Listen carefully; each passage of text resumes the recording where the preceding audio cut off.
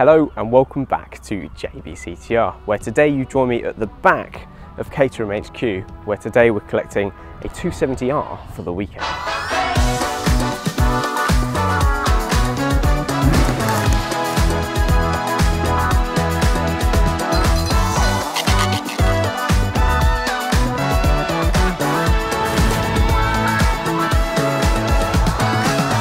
Now, I'll start today's video talking about the history of Caterham because that kind of leads me on to why I like the brand and why this whole video came about. So back in 1957, a man called Colin Chapman put together what he thought was an awesome car. It was built to be fit for purpose. So that was the Series 1 Caterham, which looked pretty much like this. And since then, Caterham have acquired the rights to that, and they're still making pretty much the same car today, and that is why I like the brand. Now, the reason why I like the brand is because it's a bit of an anomaly in the modern world. So if you look at all the other manufacturers, they always try and refresh their models every sort of 7 to 8 years. And if you take the 370Z, for example, that's been, other than a midlife facelift, in production for 11 years. And all the recent reviews and what people think of the car is that really they just need to release a new one. But somehow Caterham have just completely got out of that rat race of just constantly trying to upgrade, because the car that they produced back in, well, the 50s is still great today. So yeah, that's the reason why I've come to Caterham, to try out one of these beasts, and let's see how it goes. Now, I think that's probably enough waffling.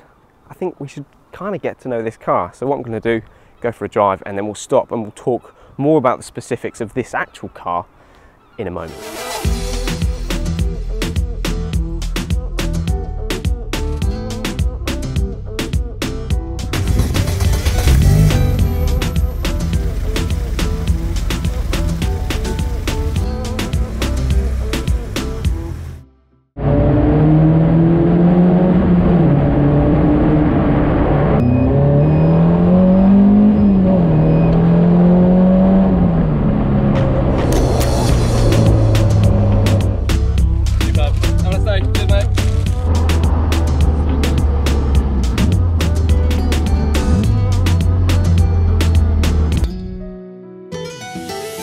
Right then, so now I've had a blast and filled up the car and myself, I thought I'd stop and talk to you about what this is.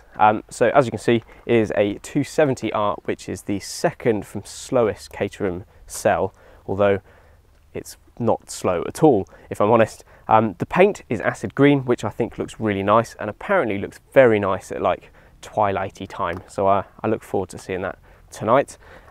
In terms of the engine, there is a 1.6 litre Ford Sigma engine in it, which is not very exciting in the Fiestas and Focuses that it was previously used for, but now it produces 135 horsepower after a little bit of Caterham magic, and I think it sounds really nice. And when the exhaust and stuff is all fully warm, you get a few little pops and burbles and stuff, which is, and it's, yeah, kind of refreshing to hear something that sounds so natural in a world of cars that are, you know, computer programmed to produce all this exhaust noise, which is a bit fake. So yeah, initial impressions are looking good. Now, in terms of options on this particular car, well, the most obvious is the fact that they've opted for the R pack, and that means you get a carbon fibre dash, these lovely Orca alloys, and generally it makes the car just look a bit more racy and a bit more nice, in my opinion. The coolest thing, I think, and this is an optional extra on top of the R-Pack, are these sort of carbon fibre shell bucket seats. When the light hits the carbon fibre, it just looks absolutely lovely. And in terms of holding you, they're a little bit wider than the normal Caterham seats, which means if you have a larger frame, should we say, these are likely to hold you a little bit better.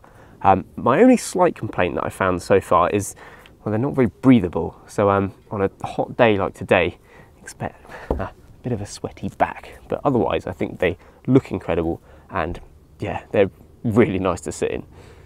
Now, specs and stuff are all very cool, but I know that you're itching to understand what it's like to actually drive one of these.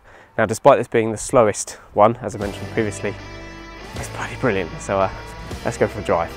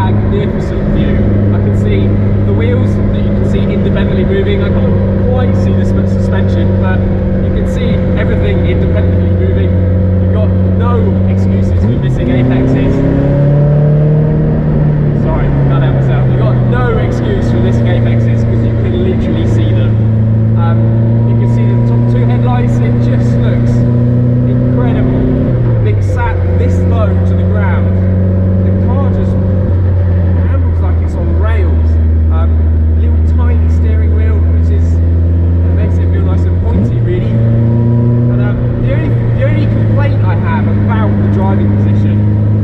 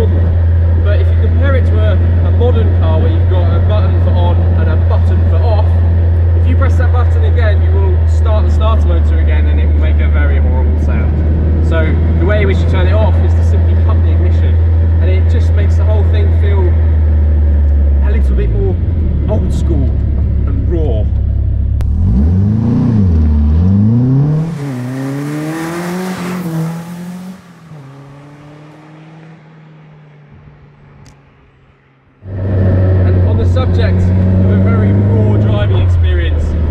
I mean, I know that online reviewers and all of that bang on about heel and towing, but the reality is in nearly all modern cars, you just don't need it. Yeah, sure, it makes the exhaust sounds cool, which is mainly the reason why I've learned to do it. But in this car, rev matching is a necessity. I mean, hill and towing would also be a necessity if you really, really want to go fast and make the most of this, but at a minimum, you need to learn how to rev match in one of these, because otherwise it just, actually if you try it, I mean, it's just, I mean, you can do it without rev matching, but ultimately, the rev match is just supreme. That's where you want to be. That is how you drive this car fast. Now, I think the weirdest thing I found with driving this car around is, as you can see, we're in a little village. If I were to come through a little village like this with my Fiesta in its, sorry, that's the indicator, beeping away there. So if I were to come through a little picturesque village like this in my Fiesta with its hoppy and bangy exhaust, everyone would look at you and be like, knob, what knob, or racer. But in this, you've still got a very loud exhaust that pops and bangs, but everyone smiles at you. The little kids point and wave, and it's just, everyone seems to like this thing.